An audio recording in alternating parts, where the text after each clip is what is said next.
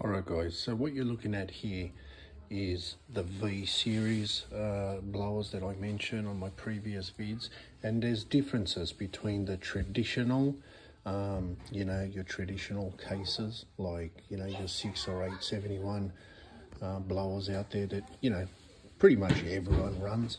Yeah, but in saying that, don't be fooled. These V series blowers hold their own. That there's a 6V71 and that there's an 8V71. And actually this here is a 6V92. Yeah, so I like calling them, 8V71. I like the 71 because, just because of the traditional, 71 series. But if you want to know why it's a 92, everything's basically the same except for a couple of things.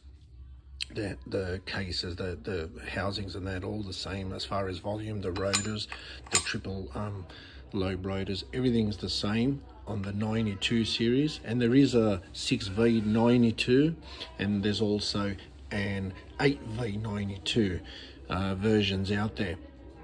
But I'll just tell you the difference. That there is an 8V71 and the ribs in the case come up in that pattern.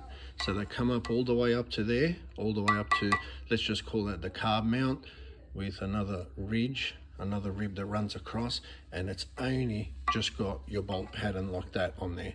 So the 8V71 stuff, the tops would look like that, okay, and the housing.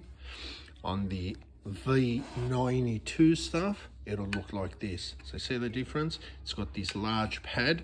So there's those bolts, which are them, but it's got that wider pad that's got all these bolt patterns there, right? And that's just all it is. Or that's one of the things, right, that a V92 has. So the top of the case would look like that. And also the end plates are a little wider with bigger bearings than the V71 stuff, right? So the V92 stuff had got the stronger bearings. So, I mean bearing plates, sorry, the end plates.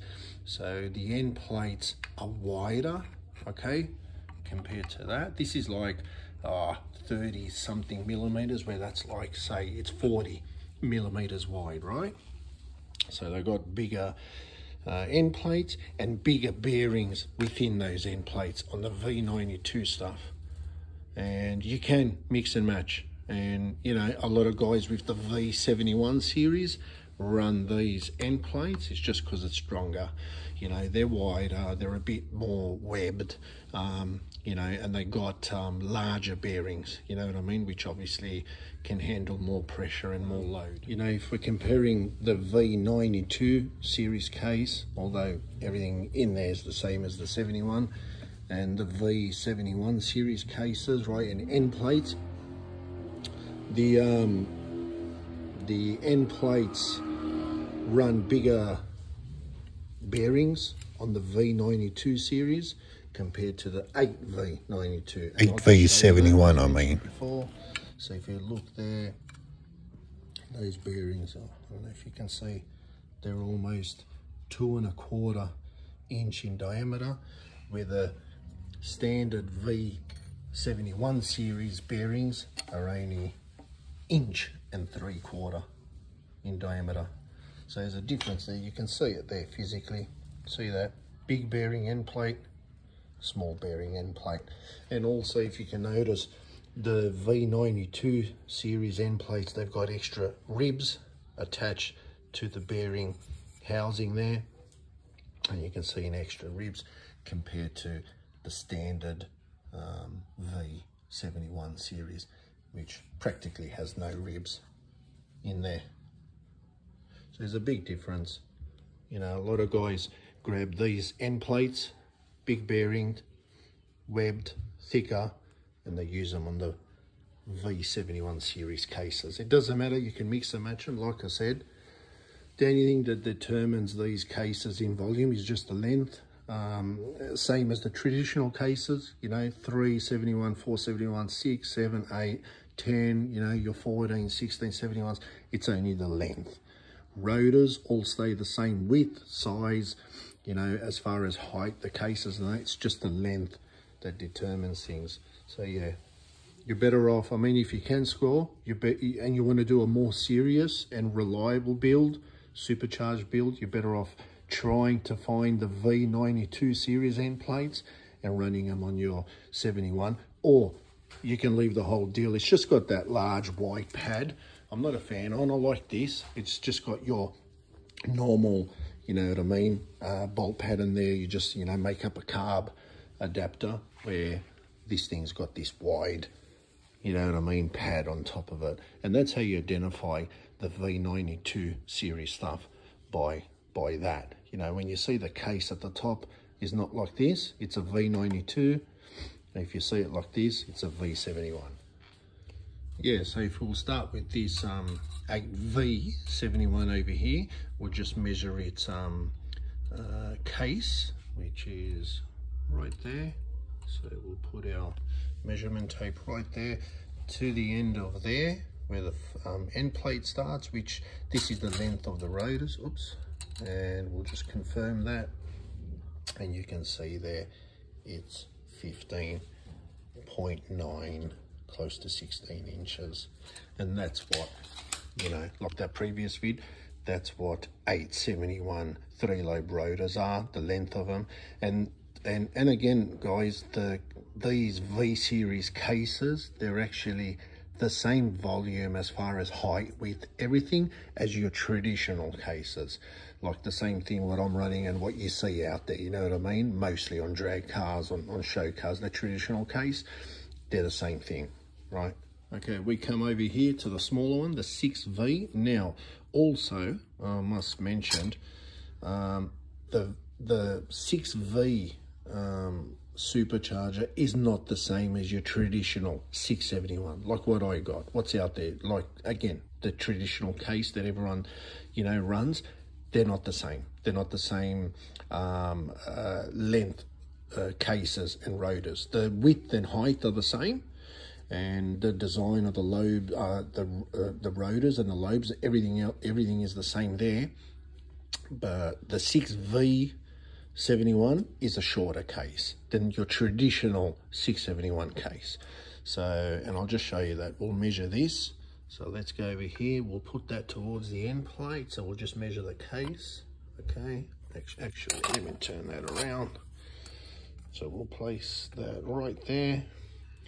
And we'll come over here. And they're 12.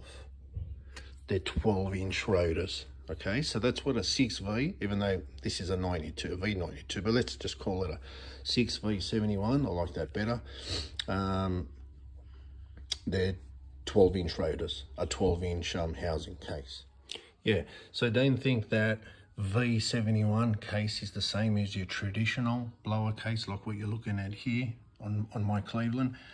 The traditional 671 Jimmy cases and all the cases out there, they're 15-inch rotors.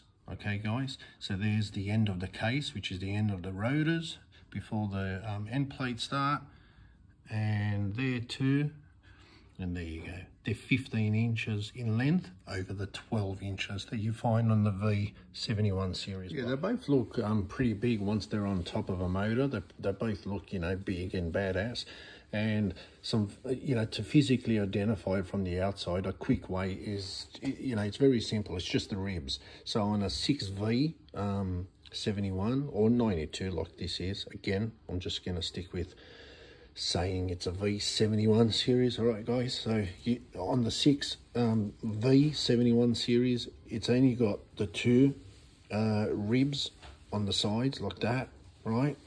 And when you go to the 8V71, you're going to have 3 ribs on the sides, and that's how you'll physically tell, you know what I mean, if you spot one on a, you know, on a hot rod or a drag car or, you know, what have you, you'll say, oh yeah, he's got a, you know, 8V71, or, oh right, he's, you know, running a 6V71. So that's the external physical way to identify. If we have a look at this 8V71 I have here, we'll just look at these blower rotors and the lobes on them, which I've checked out, and they're in good condition. And just talking about the single pin that just comes straight off the Detroit diesel stuff, and you'll see there it's single pin there. If we come along the other one, it's single pin on that end of the shaft, and if we turn that rotor around, we'll see there's no other pin, right? And if we go on to the last one, there's no other pin, and there's no other pin, okay? And then we come back to it, and that's, you know, they're single pinned. And like I said, to convert them over, you change out those seals and those bearings, right, to suit gasoline and high RPM, you know, high load use, and you just double or triple pin it, meaning, you know, that one gets redone. You add another one there, another one on the outside somewhere in different spots too, and the same over here. And that way, you know, it's all it is. Obviously, you'll need to get all your flat surfaces, your end plates, you know, everything obviously can get machined flat and decked, you know what I mean? So it all goes back to true, and it just gets converted over like I just mentioned, and it just gets reassembled, timed and clearance, and off you go. You're ready to make some badass power.